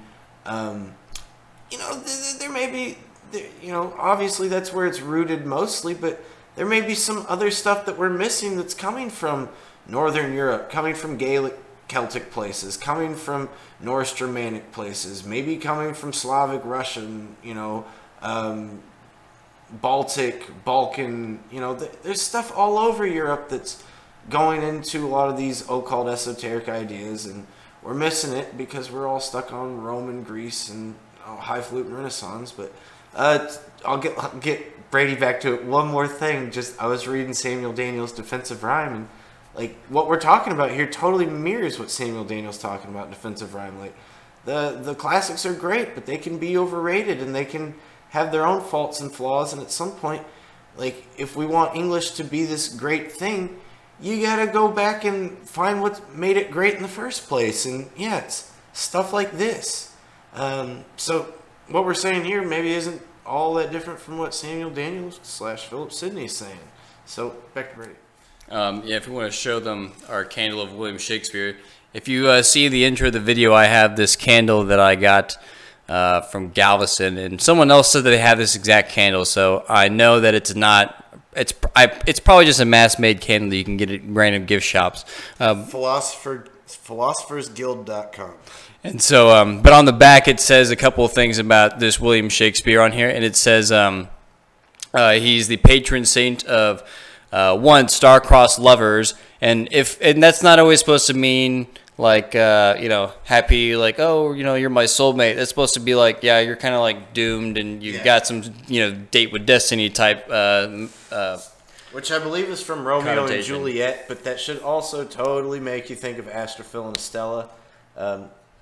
Those are both names for stars, and so they're star-crossed. They never meet. They cross and never get to stop on each other. Which, yeah, Romeo and Juliet's totally about Philip Sidney and Penelope Devereux. I don't know why people haven't recognized that. But back to Brady. And so yeah, star-crossed lovers, which means probably doomed, not supposed to be meta. And maybe this is a bit of a stretch for me, but Odin is definitely doomed. He's always trying to circumvent his destruction at the end of time, or at Ragnarok. And it also says on here that he is also the patron saint of cross-dressers, which is just kind of funny because Odin does get pinned as a sort of like, he's a sort of bender of rules. Like, he is sort of manly, but he can wear dresses if he wants. And he gets kind of people like Loki and other people in the sagas will sort of like try to like, pull the, hey, you practice all the girl magic, or it's called satyr. And so Odin is known as practicing the women's magic that he learned supposedly from his wife. And some of these, I don't know if this could be people just, or like certain scholars just saying that, they think that he's wearing dresses, and you will have these old, I don't know if they're, I don't want to say it improperly or go off cuff or, go off half cocked here, but it's, they'll have like Iron Age sort of like little, figurines of Odin, but it looks like he's more like wearing a dress and not trousers. This would be, sort of classical for that. So people think that, yeah, he is a sort of like, in between, so a little trickstery, maybe how people kind of see Loki today in a certain sense, and androgynous for sure. And it also says here that he's this, once again, we're talking about the Shakespeare candle, but I'm just trying to connect it back to Odin. It also says he's the patron saint of upstart crows, so it's back to the Robert Greene quote there. But Odin is also known as having 2 ravens that he can send out into the world, and crows and ravens kind of have a very similar sort of connection there, just for blackbirds. God of cross-dressing and ravens, and William Shakespeare is the saint of cross-dressers and crows. Yeah, just for this funny gift shop candle that, y'all can tell me if I'm stretching it or not. And just to continue on, so at this time, it was like during this one week, and this will be the last part of my little personal story here, and that we were just sort of like riffing on some of these connections, just being like, oh, maybe. Yeah, there's something here. There's something that happened in the ether. And I just started to see Thomas Dekker. Once again, if you believe that Thomas Dekker is Thomas Nashe, I just started to see it in weird places that I would just definitely not expect it to see. And so, like all the good research folk out here, I always have a billion tabs of stuff open up here. And I remember I had some of these tabs open up for weeks, and it was during the same week. It was like literally the day before or day after that I began talking about Chance with this earlier this year. And I had this tab opened up, and I was looking at for a bunch of different artists because I was trying to do some Midjourney stuff. Midjourney's AI art generator. And so and this is literally what happened. I happened to just have this perfect sequence of clicks. And so I was like, okay, pick on the first guy. So clicked here, NCYF, went down. I was like, okay. oh look, he's got some of these first, paintings for Treasure Island and the like, and oh look, I remember seeing this at some point during some research earlier. Which check out that name, Sidney Lanier. That's interesting. Ooh. Philip Sidney Emilian Lanier, maybe. That's cool. I don't know what the connection is there, but yeah. But yeah, scrolling on down, I was like, all right, let's go check out the guy's works, and I see this thing. And I'm like, hey, Westward Ho. And I'm like, wow, that's definitely a name of an Elizabethan play here. I'm definitely sure. So I'm pretty sure I called up Chance and was like, tell me what you know. But if we go look up what this is, it's actually a novel that was written in 1855, so 200 plus years since the play. It does admit that it is a nod to the Westward Ho play, written by Webster and Dekker. Webster and Dekker. And if you look at this little novel here, it definitely has a lot of some of our favorite wiki entries like Drake and obviously Elizabeth. And it's a little like privateer pirate romp. It seems like a good time. And I was scrolling down just a little further. And adaptations. Okay, first novel would be adapted for the radio. And then the first movie adaptation of the movie was in 1919, Westward Ho, directed by Percy Nashe. I'm like, okay. Nashe, shout out. Yeah, getting Nashe Dekker again. And so if we make the Dekker Nashe assumptions. And so yeah, if you ever look into Percy Nashe, there's a bunch of big old question marks and prolific career, that we barely, have anything about him at all. You can go look a bunch of the stuff on IMDb, and yeah, he kind of gets in trouble. He gets censored, much like Thomas Nashe, for making some movie, some conspiracy theory movie about Lord Kitchener's death, apparently. So any of our, just some kind of red flaggy stuff, and this is the early film, just like Nashe is from early theater. So a key figure in the creation of the Elstree Studios, which is sort of the English Hollywood. Scarcity of information on Nashe and his work has meant film historians have neglected his contributions to the development of British cinema. Yeah, and so this stuff happens not just 400 years ago. This we make dark ages all the time. I'm not kidding, audience. Like this may have been like the same day within like the same hour. I'm also gonna oust me and Chance here, but we are both fans of Magic the Gathering. We've been playing for a while. We play with our other roommate, the guy who made the little intro song. If you're a fan, but and it was just around. It was the exact same day or the day after. I can't probably remember anymore. But I had gone and opened up some browser, and I was going to do some research on some cards because I was trying to finish this deck I have here. And I was trying to collect all the rare black dragons because I thought I had obtained them all. And so it's funny because Chance is the only person I really play Magic with, and he's definitely the only person I talk deep Shakespeare stuff about with. And so it's funny that I'm able to share some of these like weird experiences with him. But I was trying to find out if I had properly traded for all the black dragons that were out there, and so I'm doing some search, and I find this one I had never seen, and here it is. It's called Eben Dragon, and if you know anything about Magic, this is not a good card. It's not very good at all. Costs a lot of mana, not very good power and toughness, and doesn't do a super exciting effect. But the picture's pretty cool. You don't really quite see this kind of thing, this normal depiction of this tight little, I call it, Godzilla blue beam here. And I have more synchronicities with this image alone, but I'll save that maybe for another day. And I had seen that there was a newer card, or a new version of this card. So they reprinted this card, and they actually made it all shiny and cool. So then they kind of cleaned up the border. And so, all right, I'll check that one out. And it's the last dragon, I'm going to get this card. I go click on it, and I started to get blown away here because if you look down here at the bottom, they have what's called the flavor text. And in Magic, they'll put flavor text. It'll be like in-game like quotations. So it'll be like, I'm Super Fraxbus the Devastator dude, and I'm saying some stuff. Or I'm sure they were once someone important, but I couldn't tell you who they were. Doros Expedition Guide. Yeah, so it's usually like text from like the in-game Magic world, from its own fantasy thing. I all of a sudden look at this card. At the very bottom, it says, the winged dragon of night o'erspreads the earth. Troilus and Cressida, William Shakespeare. And so I was like, what the heck? I have never seen a Magic card that has one flavor text outside of its own contextual game world, let alone anything that quotes William Shakespeare. So this is bizarre, and my hair starts to stand on edge again. And I know Chance had just been reading Troilus and Cressida like the week prior, so I call him up and I'm like, Chance, Troilus and Cressida, is it in the Henslowe diary? And he's like, yes it is. And I go, who is it written by? Because I know that it's going to predate Shakespeare, and guess who it's by? Thomas Dekker. So we're back on, it's the same week we were finding all these connections with Odin and Thomas Nashe and Thomas Dekker, and all Thomas Dekker just happened to find me in the strangest places. And so I don't know what to really call that exactly. I'm fascinated with the synchronicity phenomenon, and I'm kind of a big proponent that language itself has something to do with it.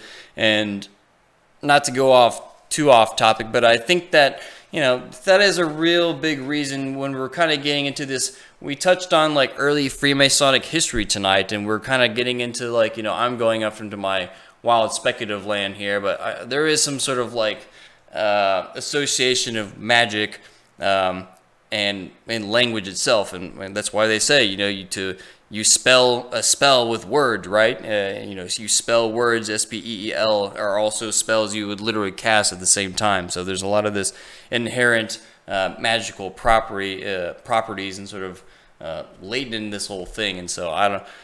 Maybe we'll wait till this specific episode to kind of dive into why are all these guys dumping all this, not just like shout-outs and call-outs, because they're definitely doing that when they're, oh, look, I can put the height ratio of the pyramids into the stuff and the blah, blah, blah. And I'm down. I'm down for all this stuff. I believe you, but I want to know more than just like, and not to say it's not impressive to style the text that way, but I'm trying to say that there's like a more like oomph. There's something else that they really want out of it. Functional like eschatology coming at the end of this. Yeah. Like, it's not just drink your Ovaltine. It's a heightened sense of consciousness. It's what all those old hippie crackpots of the '60s are trying to get at. And aesthetics, and like. Can I bring this full circle here? I'm making these things in real time because every day we're learning some new thing to look out for. And just because I picked up Malcontent because Anderson's reading it, and I made those, anti-Oxford readings, and I'm only able to make those anti-Oxford readings because I'm reading Patrick Buckridge's essays on both Marston, and he has another essay called Christopher Hatton and Edward Dyer, the First Elizabethan Adonis or something like that. But he suggests that no way De Vere wrote Venus and Adonis. Maybe we'll do another video on this. But he says it's because Venus and Adonis is making fun of Oxford. And so I've been trying to, I haven't been actively trying, but now I'm like, anytime I read, is there a passage making fun of Oxford? Let me check it out. And so with Marston's Malcontent, I said, hey, Anderson, go check out, Act 1, Scene 3 and 4, and there's probably more. I just haven't gotten farther into it. But as I'm flipping through Troilus and Cressida, trying to find a juicy line for Brady to really tie this whole Thomas Dekker thing full circle, here's Thersites talking. And Thersites, or Tharsites, or Thersites, Thersites, I'm going to call him Tharsites. He's the super biting, almost fool character of the play, and he just says what he wants, and people have said maybe he's mimicking Marston or he's a Marston homage. Maybe he's the real Ben Jonson and Ajax is the fake Ben Jonson. I've wondered that, the whole poet ape thing. But Tharsites is clearly the wit, and that's where Dekker gets to flex, and this is where you really get to see that this is not Shakespeare, whatever Shakespeare is defined as. This is specifically Dekker within something that we call Shakespeare. And so he said, this is Tharsites that says, here's Agamemnon, an honest fellow enough, and one that loves quails, but he has not so much brain as earwax, and the goodly transformation of Jupiter there.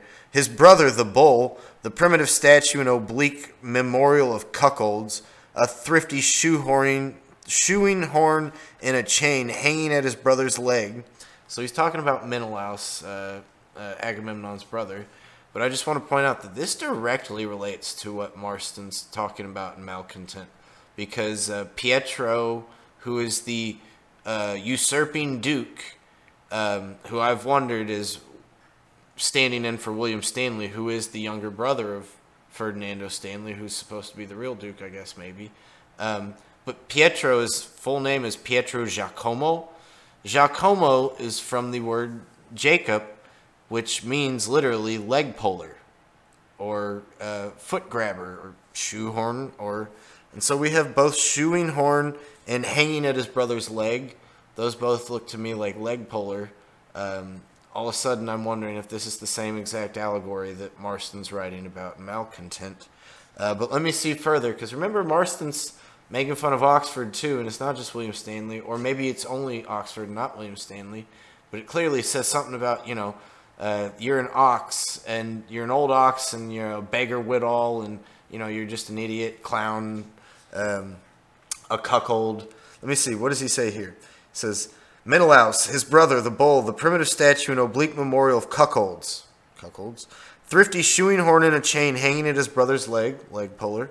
To what form but that he is should wit larded with malice and malice forced with wit to turn him to? To an ass were nothing. He is both ass and ox. Okay. To an ox were nothing. He is both ox and ass. To be a dog, a mule, a cat, a fichu, a toad, a lizard, an owl, a puttock, or a herring without a roe. I would not care, but to be Menelaus I would conspire against destiny. Ask me not what I would be. If I were not Thersites, for I care not to be the house of Elazar, so I were not Menelaus. Heyday, sprites, and fire. So, yeah, right there, got a nice juicy passage that's clearly written by Dekker in Troilus and Cressida, which Brady is, can't help but see when he's just trying to play magic with his brother-in-law, just trying to have a good time, trying to pull out some cards with his old roommates, me and Jamie, and nope, Dekker's coming in, and so just like we said earlier, it should be a meme, go a day without seeing Shakespeare.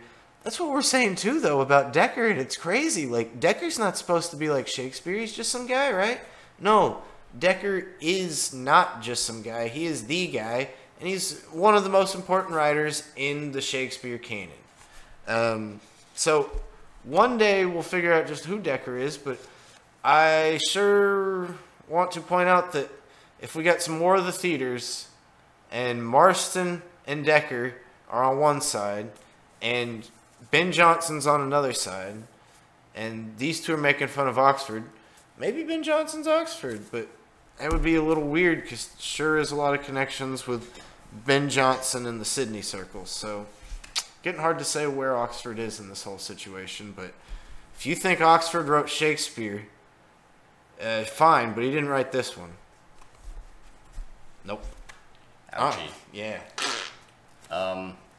And yeah, if anyone has any more notes on the Odin connection, Google, my search is thrown off because when you type in Shakespeare and Odin, you just get the 1990s remake of Othello.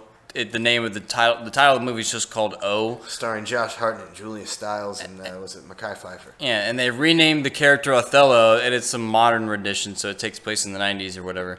But the main character is renamed to Odin. So if I ever was trying to find anything to do with Shakespeare and Odin, it's gone. Like, the only thing that ever comes up is that or movie reviews of that movie, and it's highly frustrating.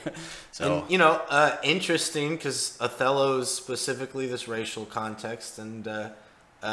Giving the Othello character a super Germanic name. Yeah, like very, Odin. Yeah. That's super hot button. But also, if you do teach Othello to high schoolers, let them watch that movie. They will like Othello better. I can say that from personal experience. And last but not least, so we have one more Thomas Nashe I meant to get to, which was he was the first husband of William Shakespeare's granddaughter, apparently. And they have some little gift shop house for him, I think, in Stratford. Yeah, there's weird little spooky connections with the Shakespeare family and the weird kind of rural stuff, Giles Fletcher being a distant relative of Shakespeare, and one day we'll have to talk about Fulk Greville. He's Sidney's buddy, and Fulk Greville's supposed to be from Stratford, or has a lot of say in Stratford, and so at some point all these Stratford connections in Shakespeare's probably just from folk revel, but we'll get to that another day. But yeah, go back to his grave thing. The grave of Thomas Nashe, first husband of Elizabeth, granddaughter of the poet. Like, what a loser! Like, I don't want to crap on this guy too much, but if you're ever remembered because of your wife's grandpa, you didn't do like hey, he was 14 years older than his 18-year-old bride, apparently. Very Francis Bacon of him. Shout out. But yeah, I think that's going to wrap up this episode for us. Yeah, hopefully that you were all as entertained as I was and captivated as I was when Chance first brought this to me. And shout out to all those essays, that he dug up. And I don't know if that's really digging her up. I don't want to say that, she's...